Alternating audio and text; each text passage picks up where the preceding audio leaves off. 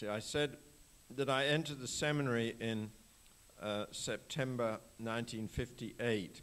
Я сказала, что я поступила в семинарию в сентябре 1958 года. This was actually at a key moment in the life of the Catholic Church. В принципе, это был ключевой момент в жизни католической церкви. 3 weeks after I entered the seminary, потому что 3 недели после поступления в семинарию Pope at that time died. Папа в тот год умер. At the end of October 1958, в конце октября 1958 new Pope was elected, был избран новый папа, who took the name John the 23rd. Которого звали Иоанн 23. And John the 23rd was much older than average when he was chosen. И он был намного пожилым, намного старшим, чем обычно избирали. It was a surprise choice. И это всех удивило. But it was a choice with huge implications for the life of the Catholic Church. Но такой выбор повлиял очень сильно на жизнь католической церкви. 3 months after he was elected, И 3 месяца in после January 1959, его избрания в январе 1959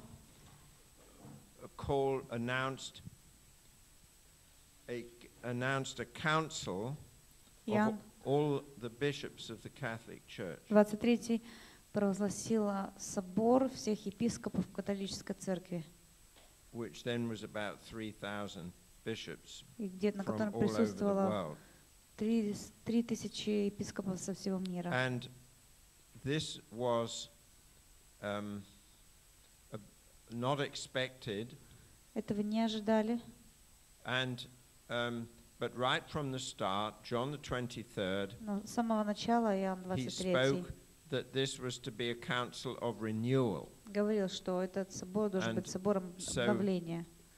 At this point, the word renewal began to be talked about a lot И в тот момент in Catholic among Catholics. Начали говорить очень много об обновлении среди католиков. And when John the 23rd was asked what he meant by renewal, и что он имел в виду, когда говорил обновление? He went over to a window and opened a window and let the fresh air in. Он подошел к окну, открыл окно и запустил свежий воздух. That's what needs to happen in the church. Вот что должно произойти в церкви. And he understood opening the window as letting in the wind of the Holy Spirit. И он понимал, что открыть окно — это как впустить ветер Духа Святого. And so John the 23rd, he wrote a prayer Иоанн 23 написал молитву for Catholics to pray для католиков, every day чтобы молиться каждый день. During the time that the council was being prepared. В тот момент, когда готовились к этому собору. This prayer began by asking the Lord, Father, to pour out the Holy Spirit on the church. И эта молитва начинается с просьбы у Отца излить Дух Святой на церковь, так как было в день Пятидесятницы. Или это будет новая Пятидесятница. This is very interesting because, you know, when the Catholic charismatic movement began in 1967, интересно, когда началось харизматическое католическое движение в 1967 году, эти люди, которые были исполнены Духом Святым, они сразу поняли, что их опыт является ответом на их молитву. Это была молитва Иоанна. And it also meant that the Catholics who were filled with the Spirit understood that what they were experiencing was to bless the whole Catholic Church. Также католики понимали, что это их переживание было для благословения всей католической церкви, для обновления всей католической церкви. Now another thing, up to that point, что еще до того момента, the Catholic Church was really living on its own. Католическая церковь жила сама по себе. Normally positive relations with other churches. Без позитивных отношений с другими церквями. And it was not normal for other Christian leaders to visit the Pope. И обычно христианские лидеры не посещали папу. But right from the beginning of Pope John's time, и с самого начала many church leaders Иоанна, папа visited him. Многие церковные представители посещали его. And he received the Archbishop of Canterbury, the main Anglican leader. Архиепископа Кентерберийского, for the first time an Archbishop of Canterbury had visited Pope since the Reformation. Этот архиепископ впервые посетил со времен реформации. Now, Pope John's action in calling a council, и то, что сделал Иоанн 23, он созвал собор. Let loose a huge discussion and debate. Это привело к многим дебатам, дискуссиям среди католиков, and among Catholic scholars, среди католических теологов, what renewal means. По такому поводу, что же значит обновление, what needs to be renewed. И что должно быть обновлено.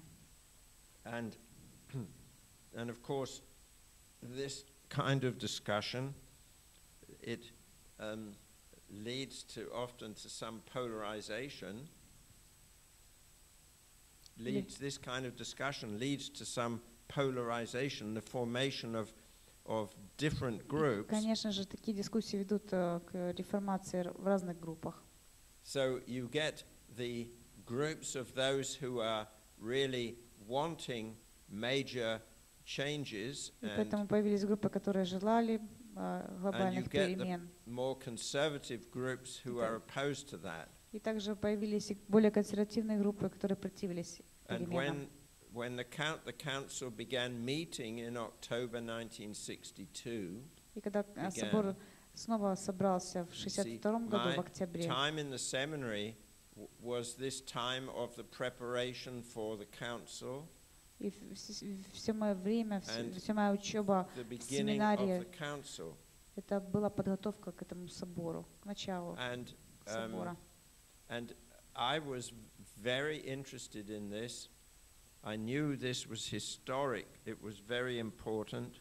Я был очень в этом заинтересован и знал, что это было исторически, что это было очень важно. And when the council began, и когда собор начался, it was not at all clear what would happen. Вообще не было ясно, что произойдет. And it looked like the bishops who were strongly for renewal и так получалось, что епископы, сторонники обновления, их было очень мало, их не было в большинстве. Большинство. Поэтому никто не знал, что произойдет потом. Now, in fact, what happened right at the beginning, there was, you see, there were people who were the most cautious people in the Catholic Church. С самого начала более настороженные католики. Some of them had powerful influences. Некоторые из них очень были влиятельными людьми. And they were wanting to control things. Контролировать все. And of course, this is always the way. It's always a temptation of people who are church leaders to want to control everything. И, конечно, это всегда искушение церковных лидеров все контролировать. But that's the opposite of the way of the Holy Spirit. Это противоположность путям Духа Святого. Is not involved in the business of control. Дух Святой не занимается контролированием. Groups of believers. Это происходит во всех группах верующих. The problem of leaders who когда возникает проблемы у лидеров, они могут начать с Духом Святым, Духе Святом, но потом возникает искушение контролировать.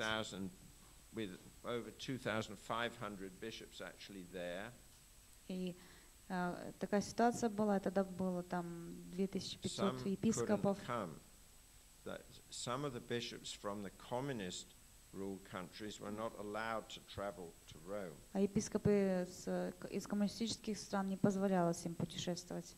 Including не позволялось им приехать. Bishops from the Ukraine. В том числе епископы из Украины, епископам из Украины. And but the people who wanted to keep it under control но те люди, которые все хотели держать под своим контролем, arranged things that you see, a key element in what happens is the formation of the committees who actually work on decisions. И что они сделали? Они сформировали комитет, который, в принципе, принимал решения.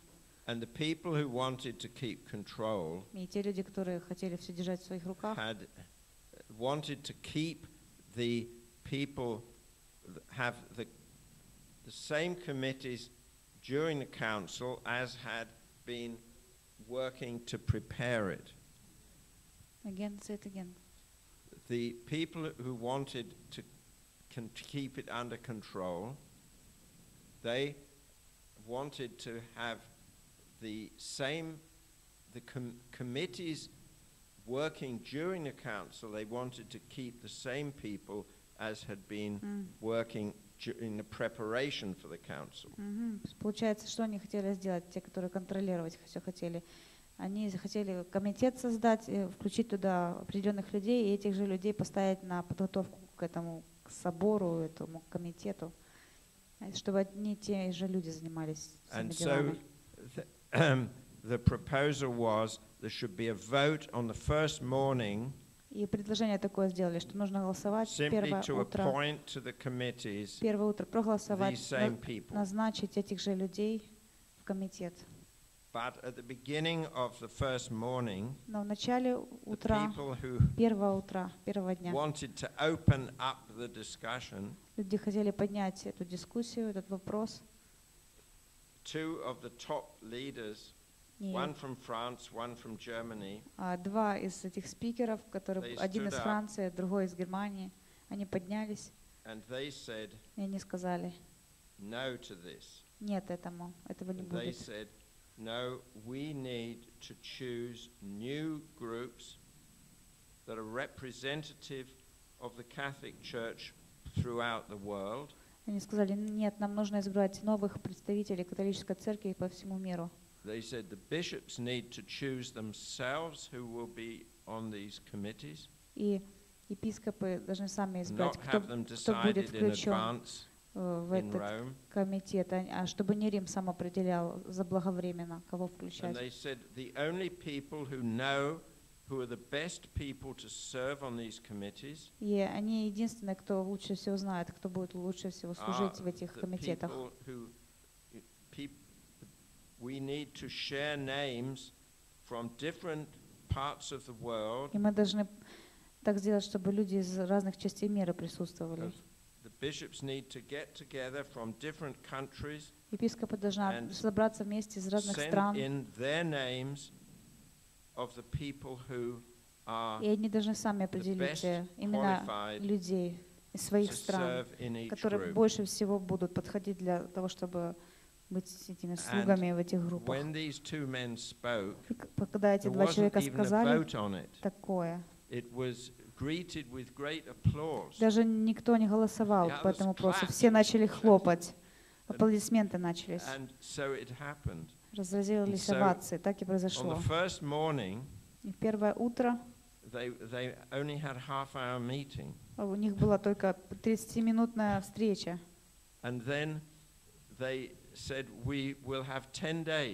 И потом они сказали, у нас в распоряжении 10 дней, и больше у нас не будет никаких встреч. И на протяжении этих 10 дней мы определим, кто больше всего подходит для служения.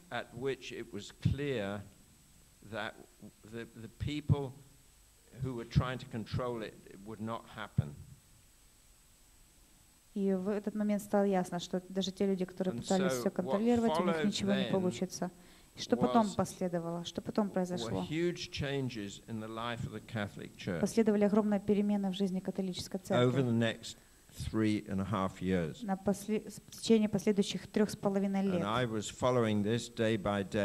И я следил за всеми этими событиями каждый день. И в семинаре, когда я там находился,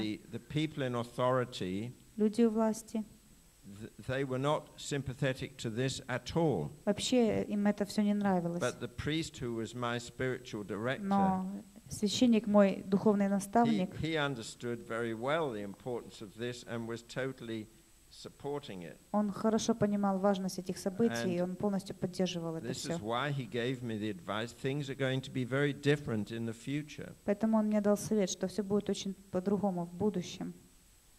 And so big changes came. И пришли эти большие перемены. First of all, in the worship of the Catholic Church. Во-первых, это в поклонении в католической церкви. The Catholic Church up to that point had all the services in Latin. Поскольку большинство католиков проводили все служения на латыни, hardly any of the people understood. Которые только служители понимали.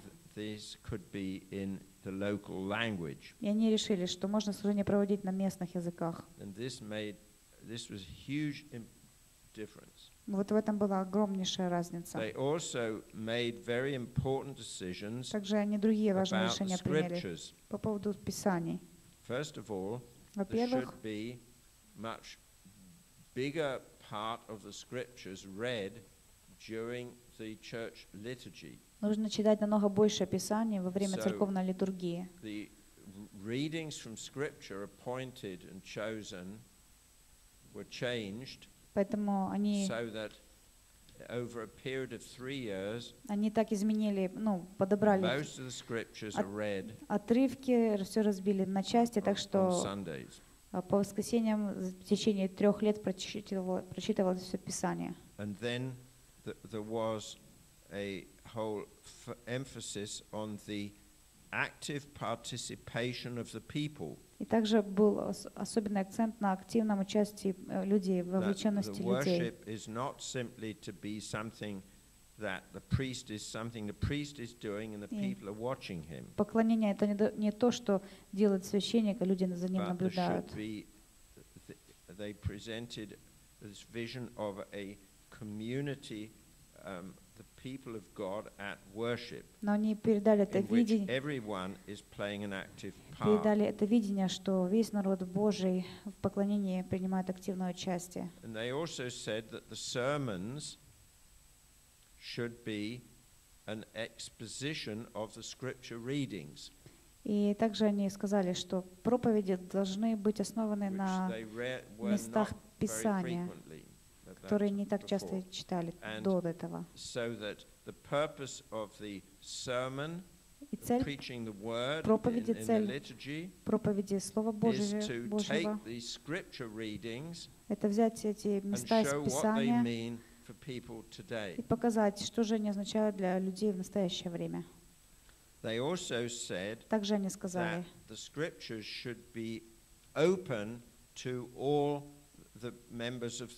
что Писания должны быть доступны для всех членов церкви.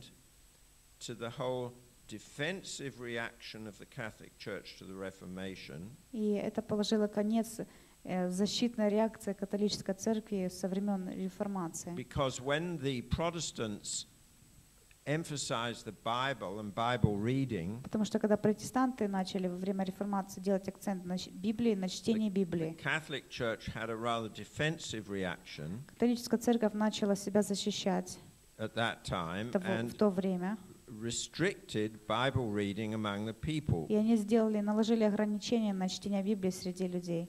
And this was brought to a complete end. И И таким образом And it was said that people need to know the scriptures. Вся эта ситуация подошла к концу в 60 каком-то году было на соборе, и они сказали, что люди должны читать.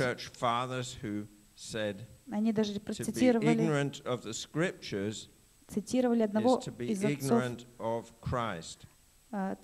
из отцов церкви цитировали. Они сказали, быть невежественным в Писании, это значит быть невежественным во Христе. And they said the scriptures are the soul, the heart of all genuine theology. И они сказали, что Писание — это сердцевина всей истинной теологии.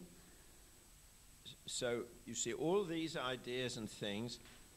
Now, of course, church life does not change in sort of in 1 month or 3 years through all the bishops making a number of decisions. И, конечно же, церковная жизнь не изменилась за 3 года только благодаря тому, что они приняли эти решения. And it takes years of work and follow up and so on for this to change the way things happen. И на это шло еще годы для того, чтобы произошли перемены локально по католическим церквям.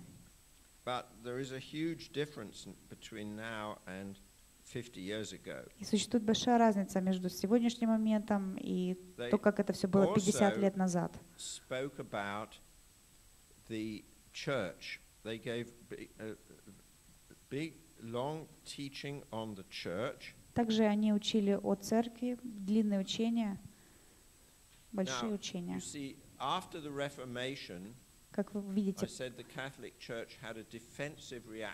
после реформации католическая церковь заняла оборонительную позицию в отношении протестантов.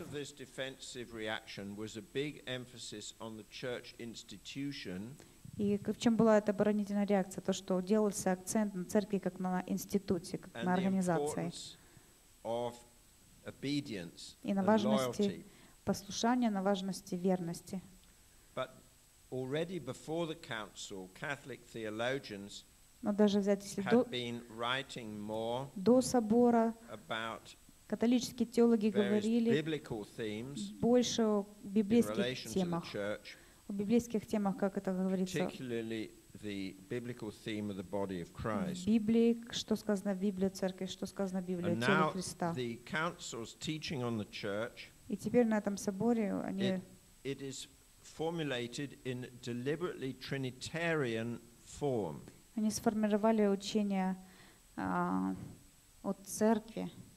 And so it took 3 main images from Scripture в триединой форме, то есть они взяли 3 образа из Писания, которые говорят об Отце, Сыне, Духе Святом. And it took the image of the people of God. Они взяли образ народа Божьего. In relation to the Father, the body of Christ, также тело Христово, temple of the Holy Spirit. И храм Духа Святого.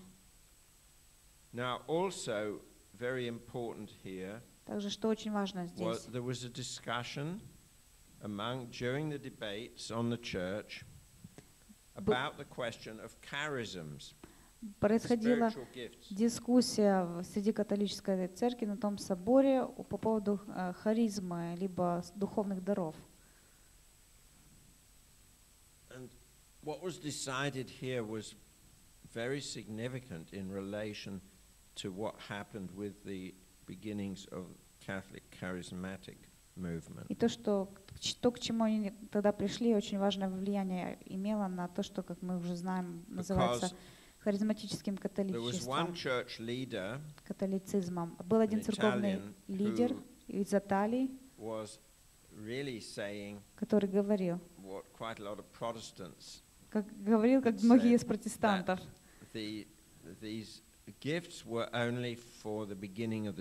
что дары только для начала церкви, для времен основания церкви.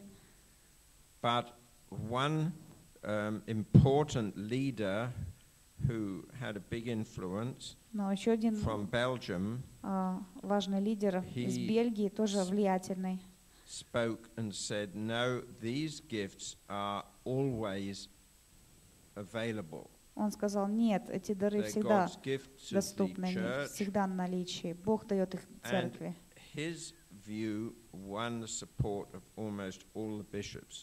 И его взгляд поддержали почти все епископы. И поэтому тот документ, который они потом напечатали, они сказали там, что эти дары, харизма изливаются Богом на всякого, кого Он изберет внутри церкви, будь это лидер церковный, либо простой верующий.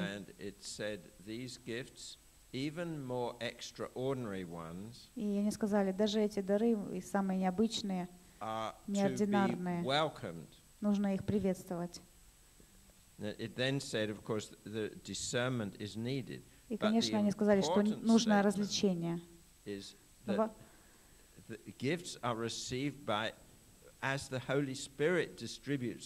Но важный момент в том, что каждый получает дары, как то распределит Дух Святой, и их нужно приветствовать. Это не такое решение приняли, и оно очень сильно повлияло на будущее.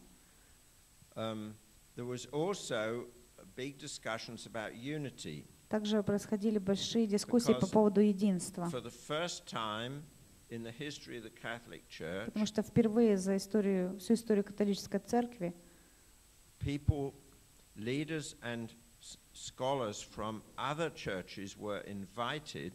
были приглашены лидеры других церквей, также теологи из других деноминаций на их служение. Observers were not allowed to speak in the official sessions. И хотя эти гостям не позволялось говорить на официальных заседаниях,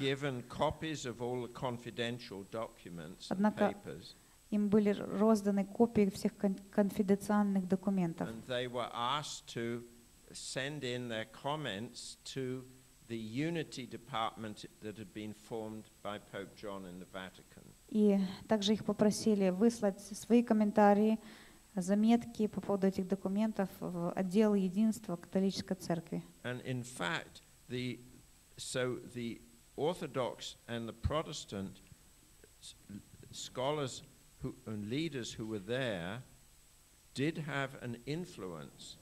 Поэтому таким образом, как православные, так и протестантские служители, церковные лидеры оказали влияние на тот собор. Потому что собор встречался в течение 2 месяцев, где-то в течение октября, октябрь-ноябрь, и это было в течение 4 лет последовательно. И в то время, в те 2 месяца, were meeting with and talking during coffee break and afterwards. Епископы со всего мира встречались друг с другом, общались друг с другом, также встречались с протестантскими лидерами и теологами протестантскими, православными теологами. И это оказало очень большое влияние. Now, the result was that there was a whole new approach of the Catholic Church to the unity issue. И в результате чего получился новый подход католической церкви к вопросу единства. Previously, the Catholic Church had almost nothing to do with unity gatherings. До того момента католическая церковь ничего общего не хотела иметь с собраниями единства, служениями единства. And the general view was unity means everybody else coming back to us. И распространенный был взгляд такой, что все должны возвратиться к нам. They have to change, but we don't. Что они должны измениться, а мы не должны изменяться. And at this Second Vatican Council, this changed. Но на Втором соборе это изменилось. That for unity to happen, было это ясное понимание, чтобы было единство. Everyone has to change. Каждый должен измениться. And everyone and every has to be brought more into line with the должен больше сообразоваться с разумом Христовым.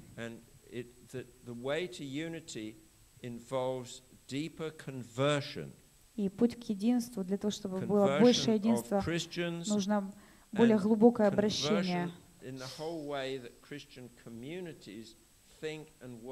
Обращение как христиан, также обращение в способе мышления, действия христианских церквей.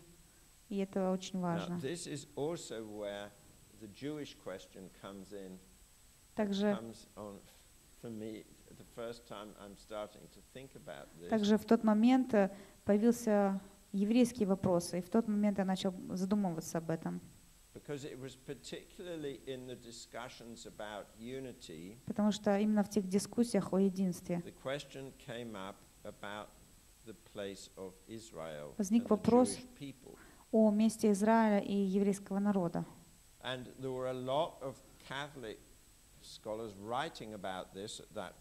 И многие католические теологи писали труды по этому вопросу. И именно тогда я пришел к пониманию, я увидел, место евреев отличается от всех остальных народов, потому что Бог избрал Израиль, и Он заключил завет с Израилем.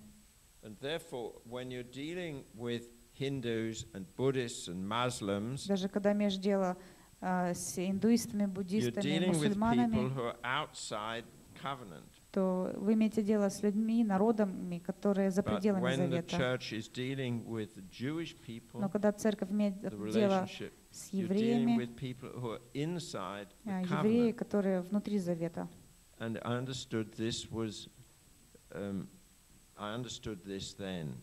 Тогда я понял, что это значит.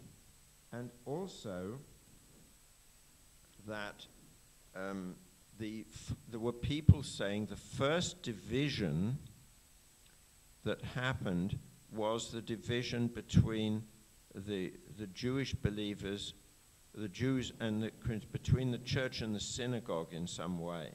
Поэтому тогда они даже упомянули этот факт разделения церкви от синагоги, от верующих евреев. I understand this, I think, better now because I've studied it quite a lot. Я думаю, что сейчас я, конечно, больше это понимаю, потому что я изучал эту тему. The idea that the division between Jew and Gentile was the first division. И идея This is something that I retain from that time. Что я помню с тех времен, 60-х годов, то, что тогда появилась идея, что первое разделение, которое произошло, это разделение между язычниками и евреями, верующими язычниками и верующими евреями. And this was influencing quite a lot of the Catholics working for unity. И это очень сильно влияло на католическую церковь в их работе в направлении единства. Это не очень сильно было видно, не было ясно видно в церковных документах по поводу единства.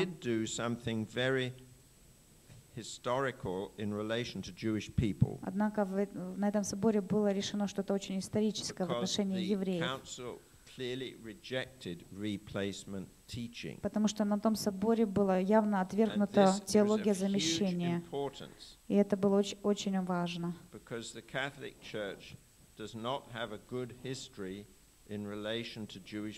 Потому что у католической церкви не очень хорошая история в отношении еврейского народа.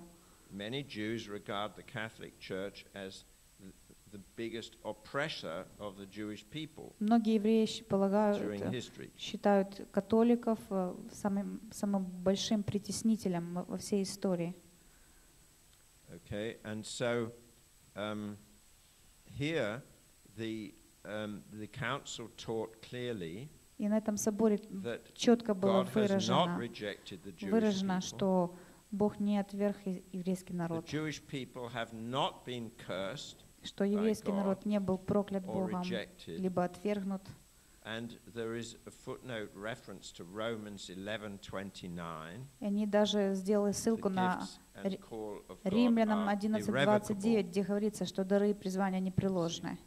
And this is so the Jewish community understood immediately that this was of huge importance. И еврейские общины сразу поняли, что это играет очень большую роль. Решение, которое исторически повлияло на отношение католической церкви к еврейскому народу. They were not faced at all by the question of Jewish believers in Jesus. Конечно, тогда они не разбирали вопрос верующих евреев в Иисуса. The Messianic movement hadn't really begun then. Тогда еще не было мессианского движения. But so this was of great importance. Now, Поэтому another это thing that играло happened большую роль. Что еще произошло? There was a whole new emphasis that the way of the church has to be one of dialogue and not of just confrontation. Они говорили, что церковь должна вести диалог, а не конфронтацию. You have to bear witness. The church has to bear witness to Jesus in the world. Церковь должна быть свидетелем или нести свидетельство об Иисусе в этом мире. But we must not dehumanize the people who oppose it. Но также нам не нужно относиться к людям, отвергающих Иисуса, как к нелюдям.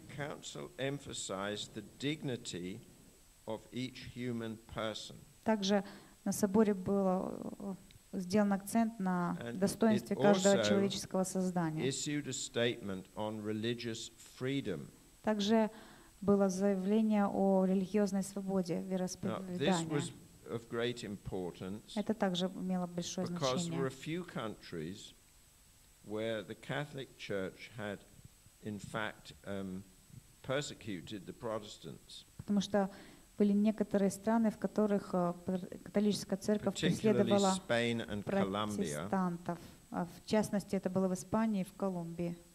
And this, there were clear statements. This cannot continue. That a community, people have a right to. You know, the decision of faith is a personal decision. И они четко это высказали, что решение о вере — это личное решение каждого человека. Political authority should not interfere with it. И этому не должно препятствовать политическая власть. And that groups have a right to meet together. И у разных групп есть право встречаться вместе, собираться и поклоняться. Provided that there is nothing that is absolutely contrary to human dignity. И что ничто не должно противоречить, противостоять достоинству людей и человека. Because you see, sometimes different religions have practiced things that are morally very wrong. Это важно. Потому что иногда некоторые религии практикуют морально неправильные вещи, как жертвоприношение детей. Конечно, это не говорится о том, что могут встречаться и делать то, что хотят.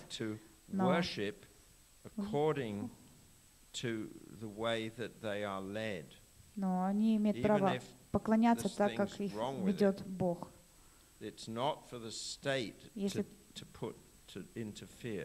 Если только там нет ничего неправильного, и что это не нужно ставить в какую-то позицию враждебности.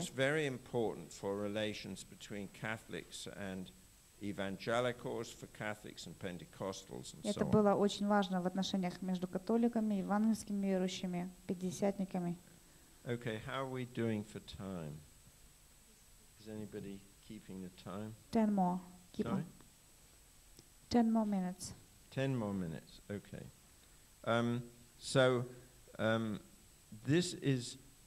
This was the whole context in which I was studying to be a priest, and then in which I was ordained in 1964. И вот в таком контексте я учился на священника, и потом меня посвятили священники в 1964 году. And so I saw immediately that, part of what God wanted from me was to be somebody who was helping this to happen throughout the Catholic Church. Поэтому я увидел, что Бог хочет, чтобы я помогал, способствовал этим событиям среди католической церкви.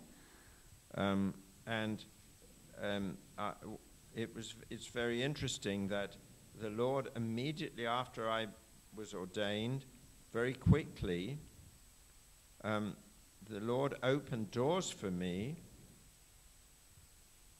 И очень интересно, что сразу после моего рукоположения Господь открыл для меня двери. And I became involved in relations between Catholics and other Christians in England. И я начал принимать участие в взаимоотношениях между католической церковью и другими церквями в Англии на уровне лидеров.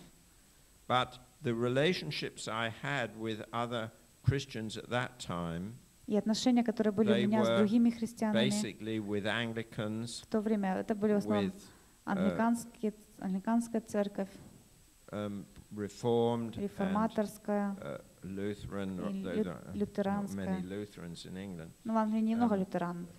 With Methodists, также методисты, and with Baptists. баптисты. I did meet a Pentecostal pastor. В те годы я не встречал пятидесятников. But my main contacts, I began to have many friends among Anglicans and Methodists. Много друзей из всех тех церквей. And this was an important part of my life. Это стало важной частью моей жизни. Okay. Does anybody have a question? Есть ли у кого-то вопросы? Потом я продолжу рассказывать, что произошло потом.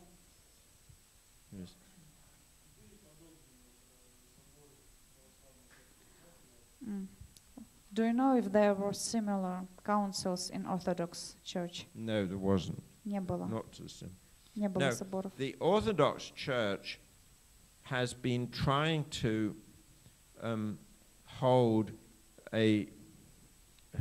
such a meeting that's been talked about for a long time, Православная церковь пыталась организовать but it такие hasn't соборы yet happened.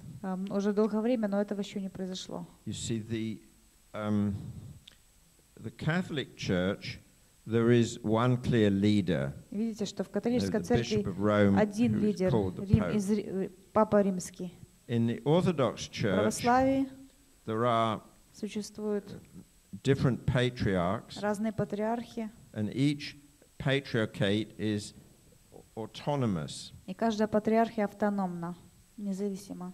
And but it's generally recognized the two most important ones Но обычно are признают Constantinople and Moscow. Константинопольскую и Московскую патриархию. And there's a lot of tension between Constantinople and Moscow. Среди них двоих существует много напряжения, напряженки, противодействия. And I think it will be very difficult for the Orthodox Church Я думаю, что для православной церкви будет очень трудно something that's parallel to the Second Vatican Council. Провести что-то подобное Второму Ватиканскому собору. But the present patriarch of Constantinople, Но настоящий патриарх, в настоящее время в Константинополе, is trying to get something done to get this idea moving again.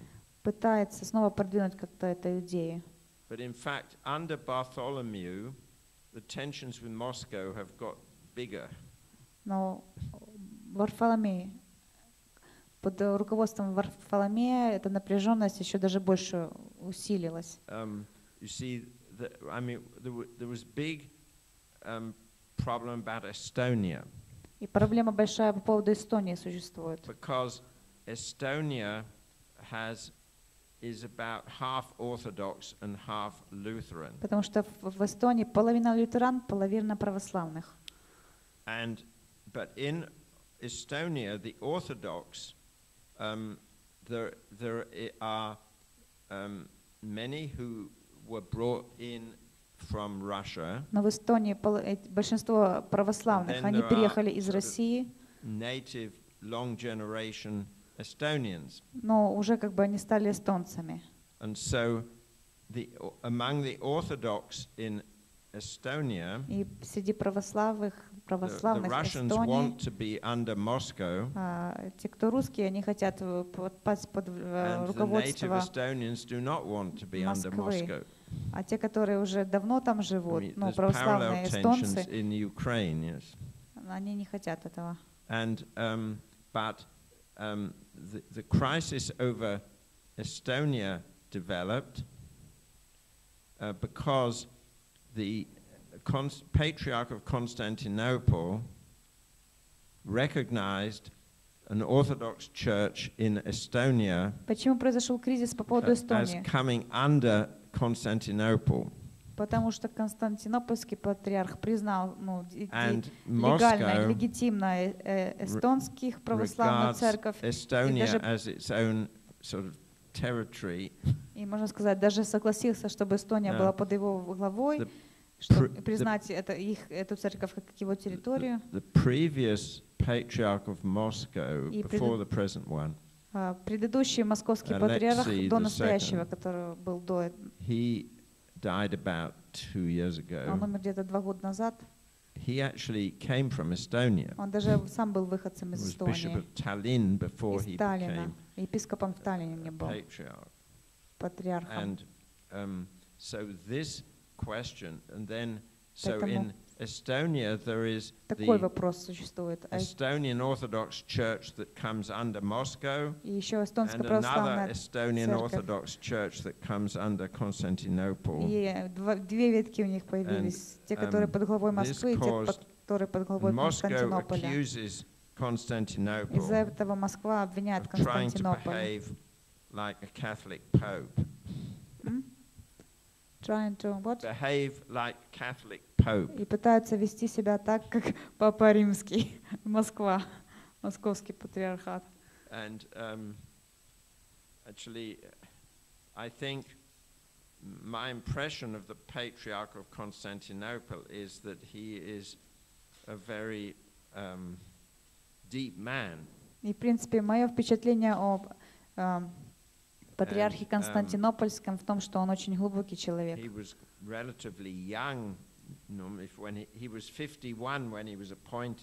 Он был относительно молод, ему было 51 год, когда его назначили патриархом. Потому что многие православные патриархи очень старыми назначаются.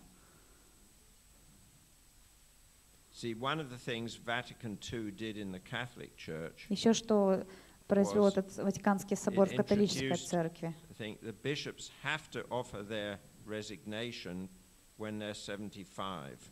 То, что епископы могут подавать заявление на то, чтобы стать главами, лидерами, когда им 75 лет. Это не относится к Папе Римскому. А в православной церкви ничего такого нету. When you get, I mean, the patriarch of Bulgaria is about 94 or 95, I think. Ему где-то 94-95 лет, патриарх Болгарии. You know, has been patriarch since way back in communist times. И мы знаем, что он там находится патриархом еще со времен коммунизма. So there's been a lot of tensions in Bulgaria. Поэтому и в Болгарии очень много напряженности. And also, the Orthodox Church in Greece также православная conservative. Церковь в Греции очень консервативная. The Patriarch of Constantinople is strongly in favor of work towards unity and reconciliation. И патриарх, который из Константинополя, он не против, и он хочет сотрудничать в направлении единства. Но какая самая большая проблема? One of the biggest oppositions to this in the Orthodox Church comes from the monks of Mount Athos. in Greece. Самая большая оппозиция, он встречает этому от монахов на Афоне, ну, в Греции. You heard of Mount Athos?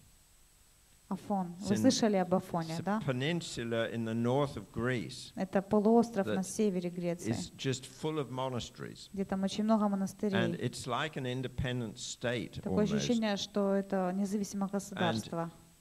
There are Russian monasteries there. Также там есть и русские монастыри. It's one of the most important monastic centers in the Orthodox world. И это самый один из важных монашеских центров монашеской жизни православного мира. И они очень сильное влияние имеют. Women aren't allowed anywhere even to enter on Mount Athos. И женщинам не позволяется даже близко подходить к горе Афон.